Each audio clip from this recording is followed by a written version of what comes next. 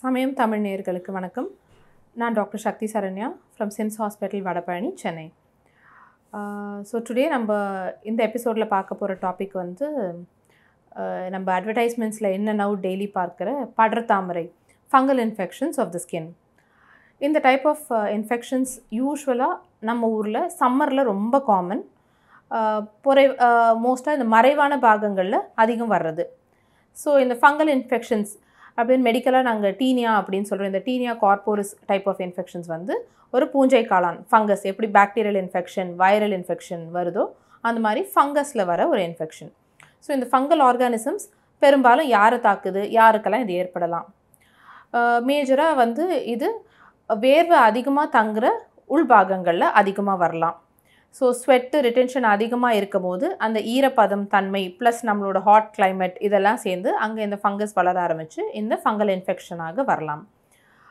Diabetes, immune suppressed, அதாவது எதிர்ப்பு சக்தி கம்மியாக இருக்கவங்க, பொதுவாகவே வந்து சுகர் பேஷண்ட்ஸ், இந்த டயபெட்டிக் பேஷண்ட்ஸ்க்கெல்லாம் வந்து எதிர்ப்பு சக்தி கம்மியாக இருக்கும். ஸோ அவங்களுக்கு இது அதிகமாக வரலாம்.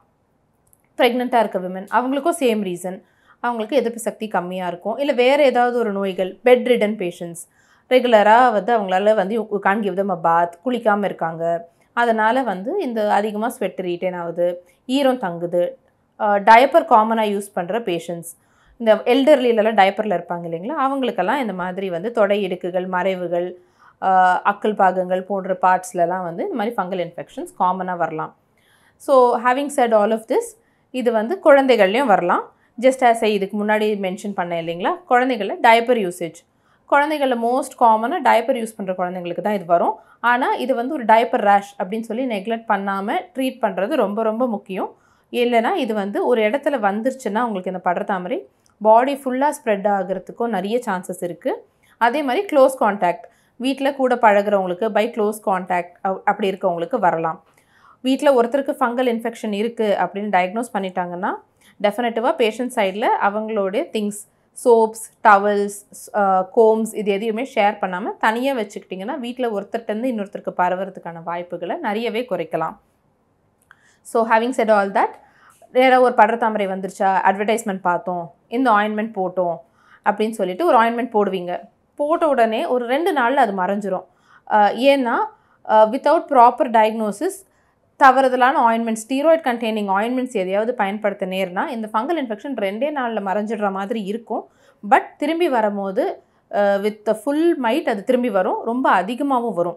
முதல் 2 நாளில் ஆயின்மெண்ட்டுக்கு ரெஸ்பாண்ட் ஆகிற மாதிரி தான் இருக்கும். பட் பிறகு பார்த்திங்கன்னா ஒரு 1 வீக்லேருந்தோ 10 டேஸ்லேருந்தோ திரும்ப ஒரு ரீபவுண்டாக ரொம்ப அதிகமாக வரும். ஸோ அந்த மாதிரி வரும்போது ரொம்ப சிவியராகவும் இருக்கும். ஸோ இந்த ஃபங்கல் இன்ஃபெக்ஷனில் மெயின் ப்ராப்ளம் என்ன பேஷண்ட்ஸ்க்கு பார்த்திங்கன்னா, அரிப்பு அதிகமாக இருக்கும். ரெட்டு அல்லது ரெட்டிஷ் பிளாக் ரேஷஸ் ஆக மறைவிடங்களில் பொதுவாக வரும். தட் டசன்ட் மீன் வெளியே தெரிகிற கை காலெல்லாம் வராதுன்னு அர்த்தம் இல்லை, ஃபேஸில் கூட வரலாம்.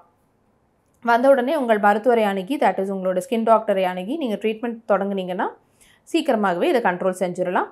பயப்பட வேண்டியதுக்கு ஒன்றும் இல்லை.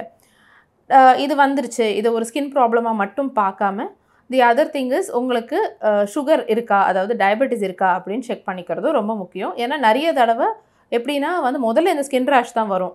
இந்த யானை வரும் முன்னே மாதிரி முதல்ல இந்த ரேஷ் வந்துடும். அதுக்கு பிறகு நம்ம இவாலுவேட் பண்ணி பார்த்தோம்னா பேஷண்ட்டுக்கு டயபெட்டிஸ் இருக்கிறதோ இல்லை சத்து குறைபாடு இருக்கிறதோ இந்த மாதிரி வேறு ஏதாவது கூட அசோசியேட்டட் டிஸார்டர்ஸை டயக்னோஸ் பண்ணுறதுக்கும் நிறைய வாய்ப்புகள் இருக்குது. ஸோ ஒரு சாதாரண ஃபங்கல் ரேஷ் தானே, இது ஒன்றும் செய்யாது அப்படின்னு இல்லாமல் நீங்கள் சீக்கிரமாக இதுக்கு ட்ரீட்மெண்ட் எடுத்துக்கிறது will be very good.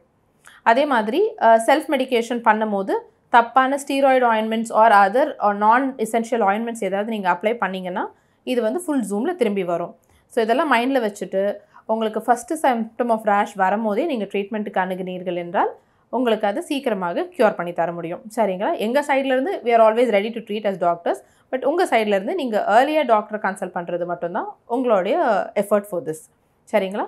Thank you. See you in the next episode.